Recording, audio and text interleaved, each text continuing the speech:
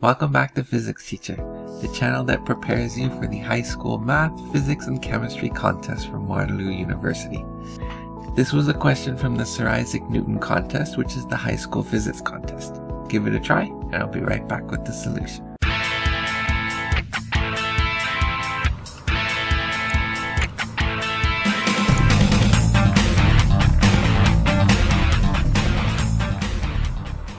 So in this question, we have a rope that's hanging freely between two trees at the same height. And in this question, the rope has a weight. It's not massless. The weight is 330 newtons. And it makes an angle of 15 degrees with each tree. So there's some symmetry here, which can really help us with the problem. So when we look at a free body diagram, because of the symmetry, I'm going to look at only half the rope. So right at this point here, the tension is going to be up in this direction. And if we draw a vertical line here, we can split the tension into its vertical and horizontal components, where this angle here is 15 degrees. So there's our tension. Right here, we're going to solve for the y component of tension, and over here, the x component of tension. So let's do that over here. So the x component of tension is going to equal T times the sine of 15 degrees. And the y component will equal T times the cos of 15 degrees. Now, because this is in a state of equilibrium, our y component of tension will balance the force of gravity.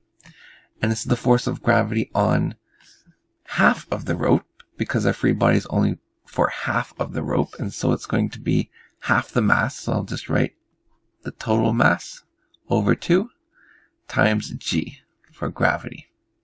And rearranging for tension, we get tension equal to mg over 2 times the cos of 15 degrees. Now if we look at the lowest point right here in the rope, which is where we want to solve for the tension, at this point, the tension is going to be perfectly horizontal in this direction. Let's call this T prime. And because the system is in equilibrium, that T prime is going to equal the Tx.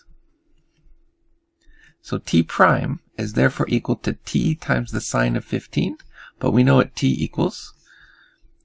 It is mg over 2 times the cos of 15, and then we have all of that multiplied by the sine of 15.